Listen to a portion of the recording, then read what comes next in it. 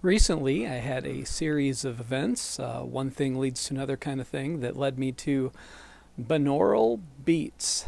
I had some neighbors doing some loud yard work for a while, so that got me looking into noise canceling headphones, noise canceling earbuds, and those didn't work too well, so I ended up using a white noise app combined with some foam earplugs, which allowed me to fall back asleep when they were working. And during that process of looking for apps, I found these binaural beats apps. There are a lot of free ones on there, and basically what they do is you have to use headphones.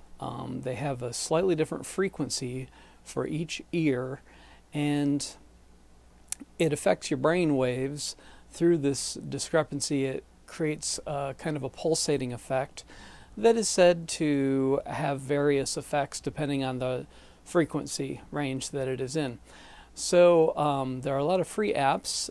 If you want to play with this and you have some headphones, just type in binaural, B-I-N-A-U-R-A-L,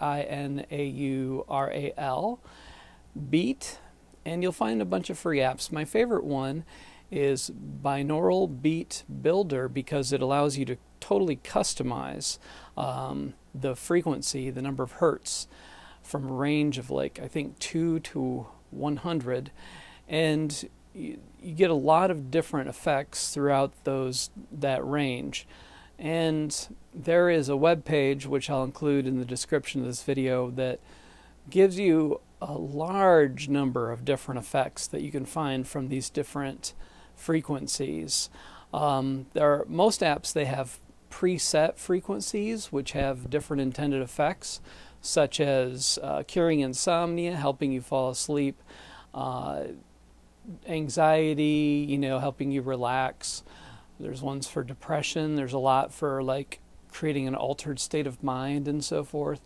A lot of different intended effects. Reducing anger and irritability. That's one I used a lot recently when I was feeling very annoyed with the situation. And so far, I'd say that there's some promising effects. I've had some good effects in terms of sleep.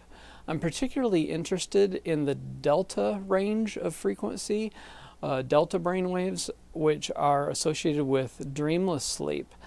I have a lot of intense dreams, and sometimes they're insightful and useful, but a lot of times they just feel abrasive when I wake up. So more dreamless sleep seems appealing to me, so I'll probably continue to play with that.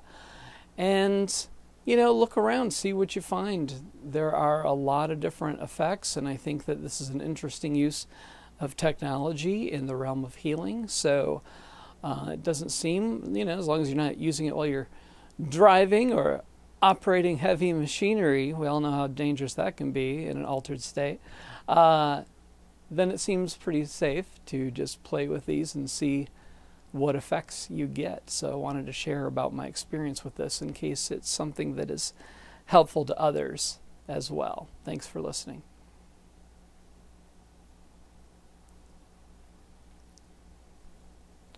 Oh,